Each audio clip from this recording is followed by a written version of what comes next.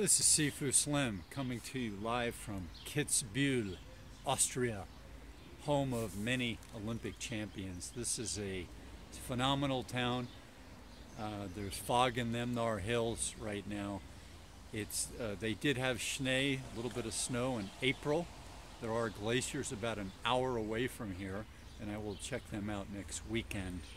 And I'm looking forward to a wonderful stay in Austria, Österreich, where people are friendly, nature is nature, and it's all here for your enjoyment. Good water. Spent 2 days in Munich, and the water there is incredible also. So tremendously fun times, long flights from Hawaii to LA, and then a week later, LA, Detroit, Munich. Quite an ordeal, but I made it and I'm back, and I've got my map. Here's the map of Kitzbühel. And here's the wider map. And the park where the workout will be tomorrow is right here, Aquarena. And there's a Brau, Uberbrau, or Usserbrau, where I'm going to have some dinner shortly. And so lots of stuff to do. They've got a antique car production going on starting Wednesday, and I believe this might be one of the cars that's going to be featured in it. What kind of car do you think this is? Let's take a look. We'll see.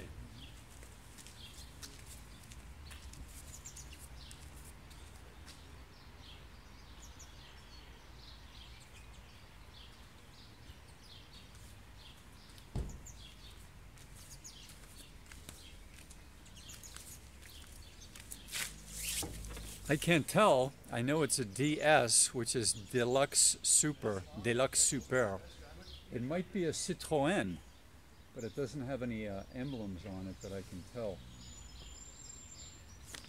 Citroën? Yeah. No, don't tell me. 1959. 1967. 67. This one. Can you tell me something on the video about the car? In English? Yeah, English would be good.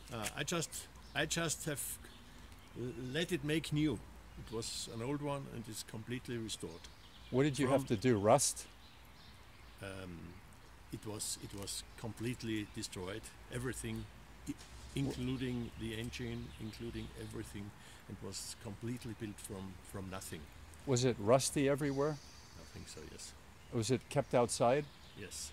No, I don't know. I've got it from Germany, near Frankfurt, and there is a specialist who makes that, and he makes a few of them only anymore, so it's very rare in the meantime to get this one. Wo kommst du her? From Kitzbühel. Kitzbühel. Yeah. Are you a skier? Yes. Instructor? No. No. Did you consumer? Did you ever compete in a sport when you were younger? Compete, yes, in skiing a little bit, but just hobby. Are you retired? No. No, what do you Not yet. I'm a lawyer. Oh, you're a lawyer. And you? I am a writer, and I write books on health and wellness. I'm from, you come from? Santa Barbara, California, and Honolulu, Hawaii. I live in Santa both. Barbara, I've been. You've been? 4 years ago with a motorbike. Where did you start with your motorbike? From LA. Down to San Diego, and then through Death Valley, and up to Lake Tahoe. What month in Death Valley? What month? September. That's better than June. Yeah, I think. Yeah, it was very hot. February is a good time to be in Death Valley. Yeah, I think so. Yes. And then we were up to the Napa Valley, to the wine yards. Beautiful. And then San Francisco, because I wanted to make the route #1 down back to LA. And from there back home. How many days from San Francisco to LA? 4? I think about, yes. 4 days. I don't know exactly anymore. Did you like Big Sur? Yes. The big cliffs? Yes. It's marvelous. Yes. Marvelous. And yes. so you're from a small town, right? Here. Yes. And did you ever live in the big city, maybe studying law? No, just in Innsbruck and Salzburg. Innsbruck and Salzburg. Not to compare with LA, of course. It's much smaller. But yeah, it was nice with a Honda Goldwing. with You my rent it? wife. Yeah, I rent it in LA, no problem.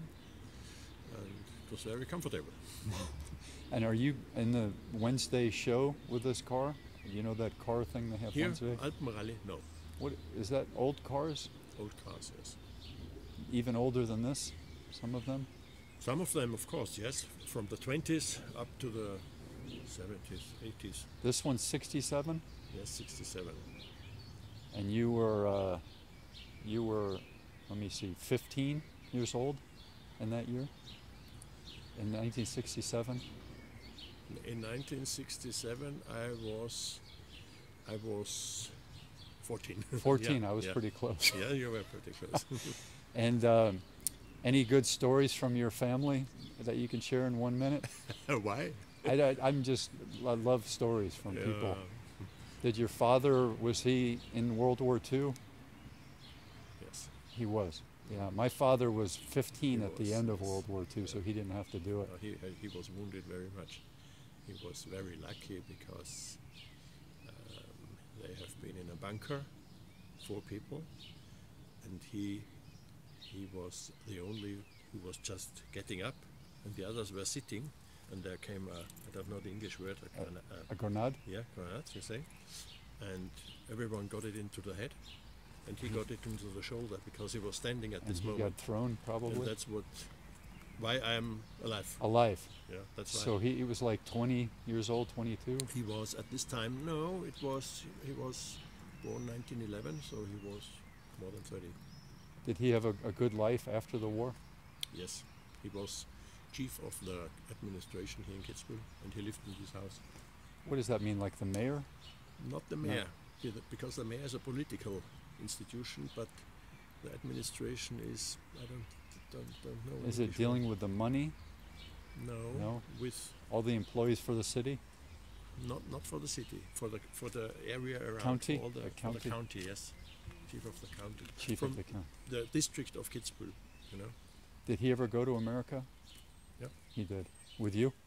No, with No. my sister. With your sister? Very nice. He didn't talk English very much, so he needed the help of my sister, because he learned French in the school, not English. That's what I learned French and Spanish, so I'm here learning German at the Deutsche Institut Tirol. Okay. And so you're doing law.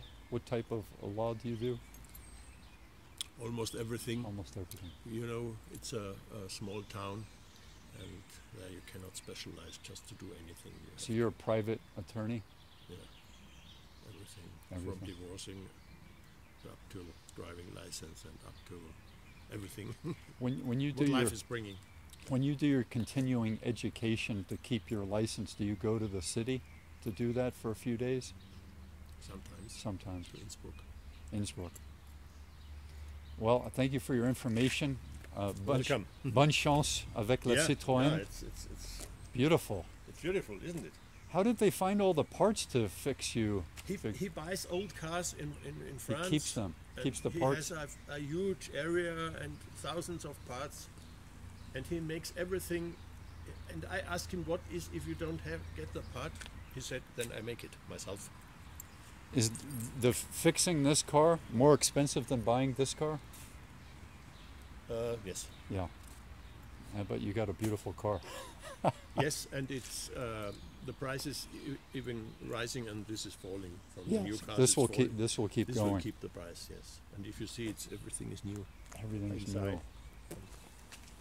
Did he make? Even all screws, if you look, is all new. Wow. Did he make? You smell inside? Did he make these seats? Yes. 4 speeds. Yeah, it is semi-automatic. Do you know what the special things of this car is? I know the Citroën goes up and down. Yes, goes up and down. Look at this. There is no clutch and no brake pedal. So you just listen to the engine to move to the gear? Yes, you just move it here, and it's all with hydraulic system. It changes, so you have to change the gears, but without clutching. And you have, the brake is only opening the hydraulic system, so you have no pedal. It's absolutely unique. It's absolutely unique, and you have to get used to You have to get used to that. Yeah. And you can stop just as fast as I can stop in a normal car. Yes, yes, yes. Works very. And it works very well. Yeah, very well. Beautiful. But I have it just 1 week now, so I have to get used to that. And you have to wait at the beginning a little bit until it's up and down, and it's absolutely funny. They started making these in diesel in when, the 1970s? No, they made it from 1955. The diesel? And the diesel. Yeah, the diesel. It's not diesel. But they make No, some, the not this one. No. It's only petrol. I went in the, the French car from the 1970s and 80s that they use as an ambulance in France, that long one. The long one, the brake, they call it brake. The brake, Which yes. is And they had diesel in the car that I was in. And when they brought it out, this car was 1955 on the Auto Saloon in Paris, and this was a revolution. Look at the cars 1955. 1955. They were like this, and this was absolutely, and they sold 80,000 cars on this Auto Saloon in 1 week. 80,000. 55. They did not know how to produce so many contracts they made. There's a French movie from the 60s. Fantomas, Louis de Funès. I haven't seen the Louis de Funès, but I've seen the Jacques Tati. Do you know this French actor? He does things without talking. He's in these movies without talking. Yeah. Les Vacances de Monsieur Hulot. It's a famous movie. But there's one where he's involved with an automobile show in Paris. And if you look up Jacques Tati, Jacques Tati. Yeah, 1960s. This was, and I have a book. I read about this car, and that's why, because I never had a Citroën before, never. But if you read the story, how they developed, it is so interesting and so exciting. That's why I said I want to have this car. So the French, for a few years, were the leaders ahead of the Swedish, the Germans. Absolutely, because this was so innovative. Did anybody copy the hydraulics in their automobiles? Tried, and Mercedes did sometimes. If you go with this over this, you don't feel it. Recognize Yeah. even so soft, because they have no sedan, and only this hydraulic system with gas. And Are they still making a hydraulic Citroën? No, too expensive to make it. I think so, yes. How did you keep your English going so well? Do you use it for your work? It's not well. That's not good. I don't think so. You did it in school and you just remembered it all these years, or you practice with it other people? Practice sometimes in the profession, and if you go on holidays or something like that. You get the practice. It's not too good. If I speak to somebody native English, then I recognize that I cannot. I am on the surface only. You sound pretty good. You can't go deeper. That's the problem. But just for conversation, it works. Okay. It works. Okay. Thank you. Bye bye.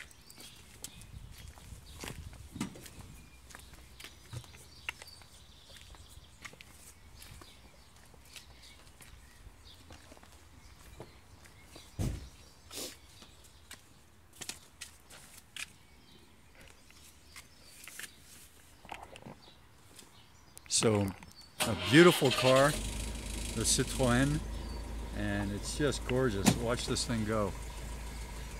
Backing up, and then it will rise off the ground. There it goes.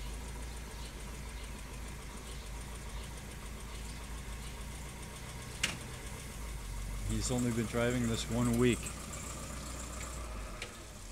The best car from the 1950s and 60s. Isn't that beautiful?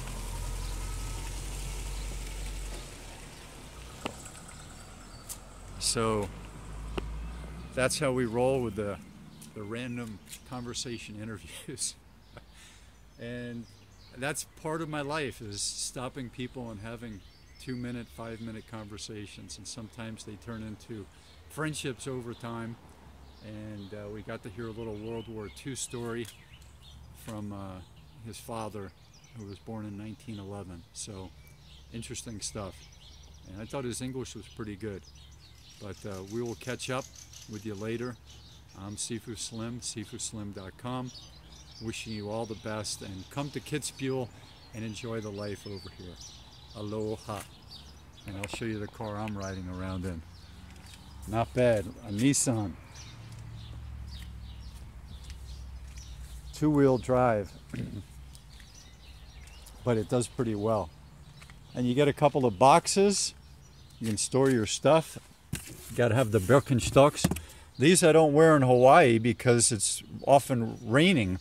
So you wear what I have on here, the flip-flops, which they call slippers in Hawaii. They call those slippers. The good backpack from Earth Creek. And gotta have a copy of Sedentary Nation available in case you want to show people what you do. There's my book and a little bio. Sedentary Nation. The answers are not found in the new millennium, they're in 1910. There it is.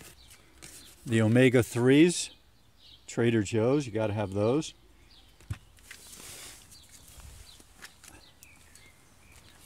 And there it is, the Nissan with diesel. Very good to have diesel, it gets much better mileage. Nicht rauchen, no smoking.